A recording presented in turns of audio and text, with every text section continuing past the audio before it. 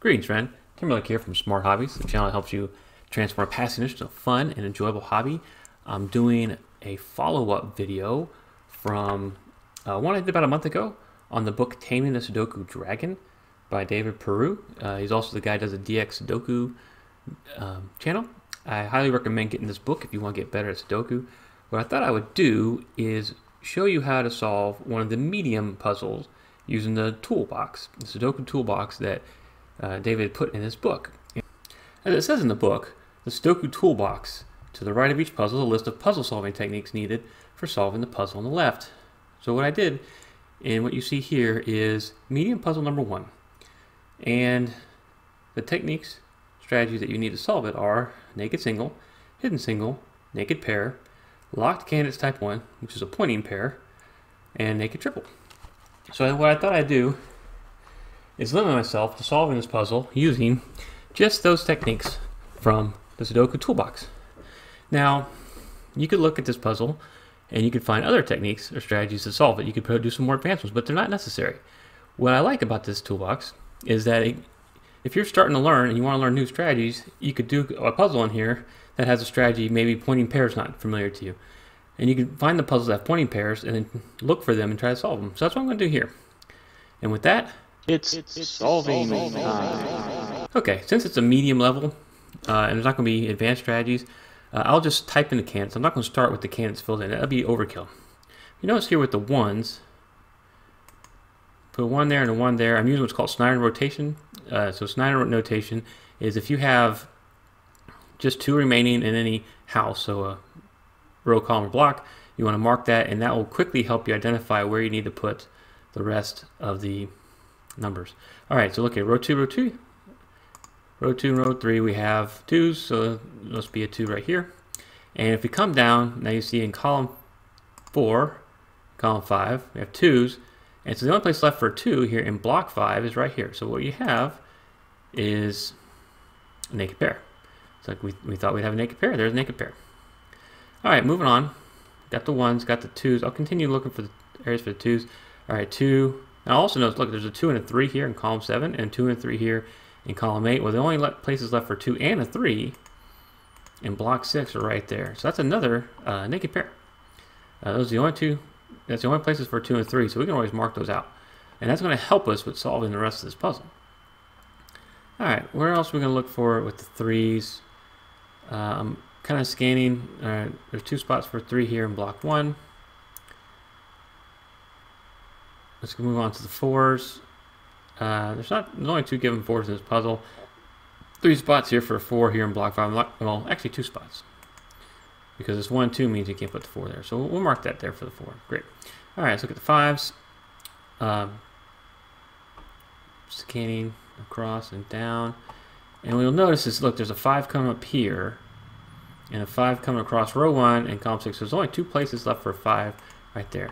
Well, now, since the 5s are locked in right there, and that's the only place they can be in block 2, then you can't have 5s here. And you can't have 5 up here in block 3 because of the 5 that's already given in row 1. So this is your pointing pair. That's your pointing pair right there of the 5s. So we can mark these 2 spots. There's only 2 places left in block 3 for the 5s. Now if we come here for the 6, you notice the 6 comes up column 6, and there's only 2 places left for a 6 here in block 2. So we're going to have ourselves here another naked pair. But the other thing you'll see here is, look, here in column 3 at 6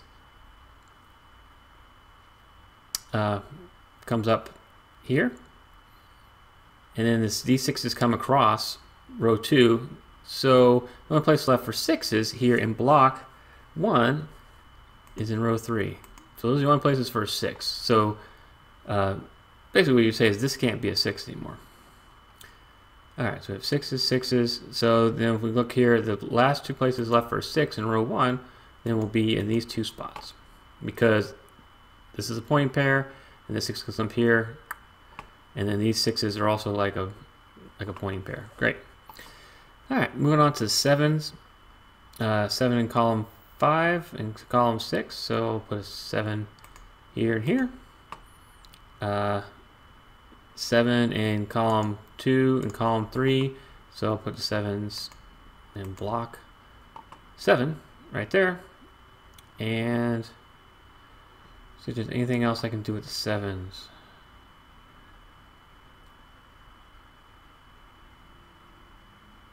Nope, that's it for the 7s. Let's look at the 8s.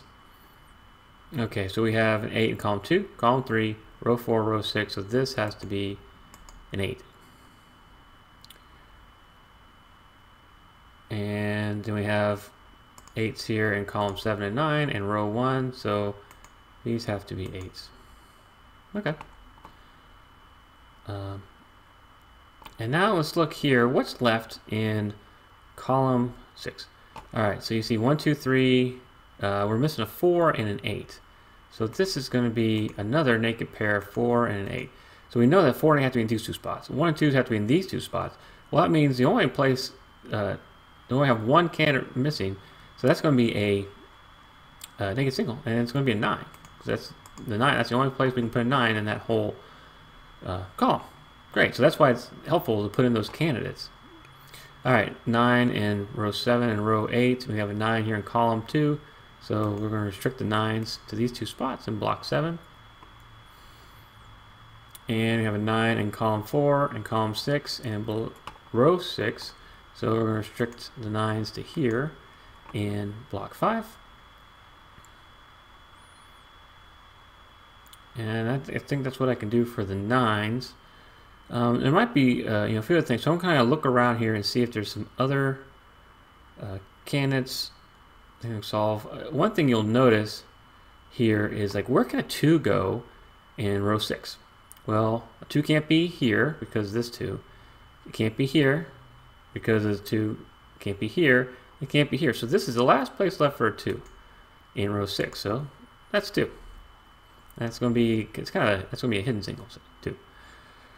All right, does that help us solve any more? Nope. I think these other 2s, it's going to be a little while before we can solve those. All right, but that's being helpful. But now we have a 6 here in column 3, a 6 in row 4. So the last place left for 6 in block 4 is right there. And since now these 6s are pointing at 6 in column 3, that 6 in column 2, that means that the only place left in block 1 for 6 is right there. Great. All right, we are making some good progress here. Okay, what else can I solve for?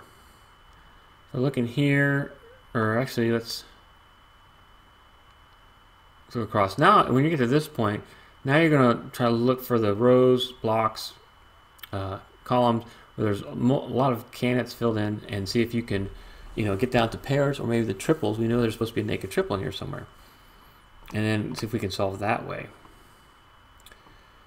All right. Let's see here. 9, 9. I'm looking at the 9s right now. I'm looking at the 2s. I'm looking at the 6s. Okay, so 6s are limited to 2 spots. I'll mark that. And so there's the 6 can be in 2 spots here in column 7. The 6 can be in 2 spots in column 9.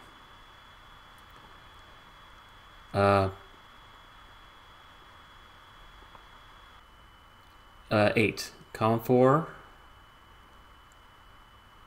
8 comes down in column 4. 8 in row 9. So this has to be an 8. Okay, now check out the 3 here. The 3 cuts across row 9. There's only 2 places left for 3 here. Block 8. So that's 3. And that's going to be actually another pointing pair. So these can't be a 3 because this is the only place for 3 in block 8 is in column 4. So that it'll have to be here in block 8. So these can't be 3s, which means, and we know the 3s can't be here, so that means that 3s will be limited to these 3 spots. So that's good for us to know. What's also left in here is a 3, 4, and a 6. I'm not going to mark that just yet.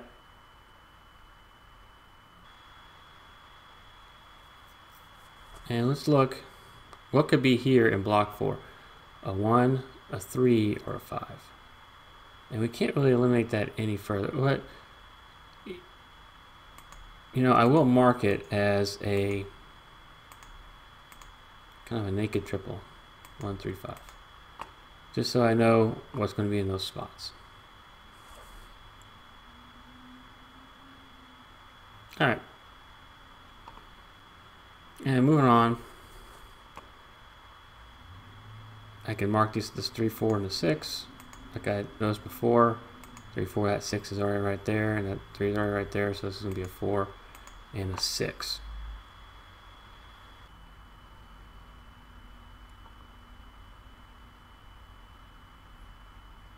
And let's look here.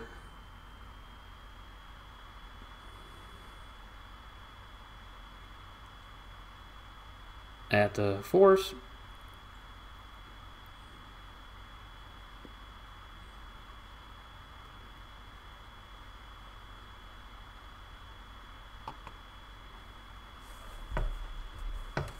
And what I wanted to point out now is, I'm looking for some limitations here, right? I'm looking for limitations where items can be. Let's look across row 4. 1, 3, and a 5. What can be right here? Let's see here. 1, a 5, and just a 1 and a 5. So we'll mark that as just a 1 and a 5. These are, that's something I could buy a value sell. And so that's going to help me solve a little better. I think we also notice is that there's just a 1 and a 5 right there. That might help us a little bit later here. Let's look down here. 1, 2, 3, 4, 1, 5, 7. Looks like a 1, 5, 7, and a 1, 5. Okay. What's going to be right here? 1, 2, 3. Can be a 4 or 5. It can be a 6 or a 7. Okay. And this can be a 1, 5, or 7. 6 or 7, a 1, 5, or 7. None of those can be 9s. And so what we'll notice is that where can a 9 be here in block 6? Well, a 9 can't be in column 7 because there's a 9 right here. It can't be right here. It can't be in row 6. So this has to be a 9. And sorry about that. I was a little slow there. All right. All right. So this is going to help us out because I think another thing I'm noticing here, 1, 2, and 3. This spot can be a 4. Can't be a 5. Can't be a 6. It can be a 7. 4 and a 7. It can't be an 8 or a 9. Let's come down here. Look at this. 1, 5, 8, 9. 5, 8, 9. A lot of the same candidates. So what can be right here? A 1 cannot be a 1, 2, or 3. It can be a 4, 5, or 6. It can be a 7. It can't be an 8 or 9. So what we have here, this 4, 7 is also a naked pair. And so if that's a naked pair, then we know this, the remaining 3 candidates in column 8, it's going to be a 1, a 5, and 8. Well, we know that can't be a 5 because of those 5s. So that's going to be a 1, 8. This can be a 1, 5, and 8. And right here it can be a 1 and a 5. Well, check this out. 1, 8. Those are the only 2 candidates that can be there. 1, 5, 8. And 1, 5. That's your naked triple. But this is also a naked triple. We've figured out this spot too. So we have a 1, 5, 8 naked triple there as well. And we have a 1, 5 naked pair. Well, this is 1, 5 naked pair, and this 2, 3 naked pair means we can solve the last remaining cell in block 6. So that has to be a 7. Nice. So we're able to solve for that 7. Got this 1, 5, 1, 5. We got this 1, 5, 8. So now we can look and figure out the remaining candidates here in, like, yeah. Actually, let's go a little step further here. So yeah, what's the remaining candidates that can be here in block 3? We can have, it can't be, 1, 2, 3. It can be a 4. It can be a 6. And it can't be a 9. So 4, 6. Okay. This could be 4, 7. We already figured that one out. And this can't be a 4. It can be a 6, a 7, or 9. Okay. And then this one can be what? Also can't be a 4 or a 7, so it's going to be a 6 and a 9. Okay. And then come down here. What can we figure out here? So it can't be 2, 3, 4, or an 8. Can't be a 1 or a 5. That's going to be a 6 and a 7. Well, guess what we have here? 6, 7, 9, 6, 9, and 6, 7. That's another naked triple.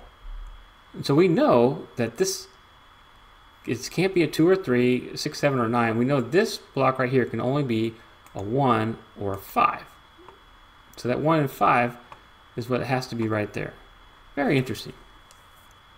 But now we've kind of solved some more naked triples, and that's really helping us get to the bottom of this puzzle. Okay, and now we'll notice is now the 7s are locked here, since there's a 7 in column 7 and the 7 in row 9. The 7s are locked up high in block 9.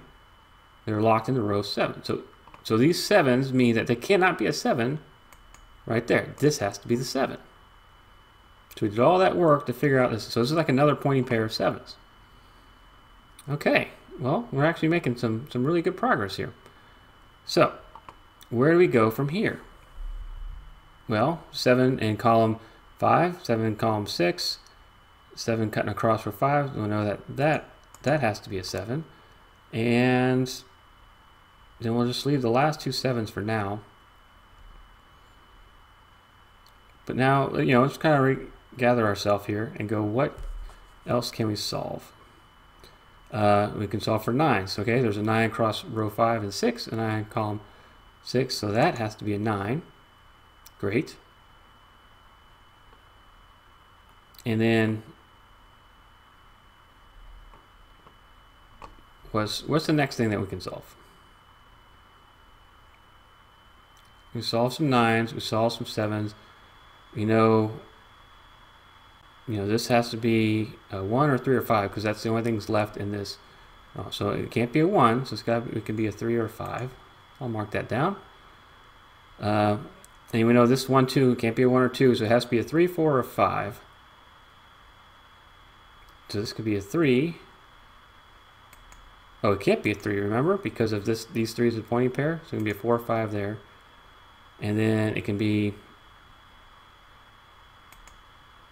a 3, 4, or 5 right there. Okay. I thought we'd be able to solve some. Oh, but if we look up here, this 5, 6 is a pointing pair. That 6 actually is already solved. We can solve that for a 9. Great. And then a 9 in row 2 and 9 in row 3 makes this a 9. I wonder how long you guys saw that 6 now is actually going to be a 9, a solved 9. Probably screaming at me. All right, 9 in column 2 and 3, and a 9 in row 7 means that this has to be a 9, and we solved all the 9s. Awesome. All right, where do we go from there? We solved all the 9s. We have 4, 6, and 7 left on the top of row 1 here in block 1. Okay. What do we have left here? There's only 2 spots left. This can't be a 1, so this has to be the 1. Whoops. That's a 1. And if you remember, then this is going to be the 3. That's a 1, that's a 3. What's the remaining digit? It's a 4. And now we have 4 in columns 1 and 2. Makes this a 4. Yay! And then, since that was the 1, let's finish off column 1. What's the remaining digit? It's a 3. And then we have a 3 in row 7, 3 in row 9. Makes that a 3. So we know that this has to be a 4, 6 naked pair. But it can't be a 4 because there's a 4 right there. So that's a 6. That's a 4.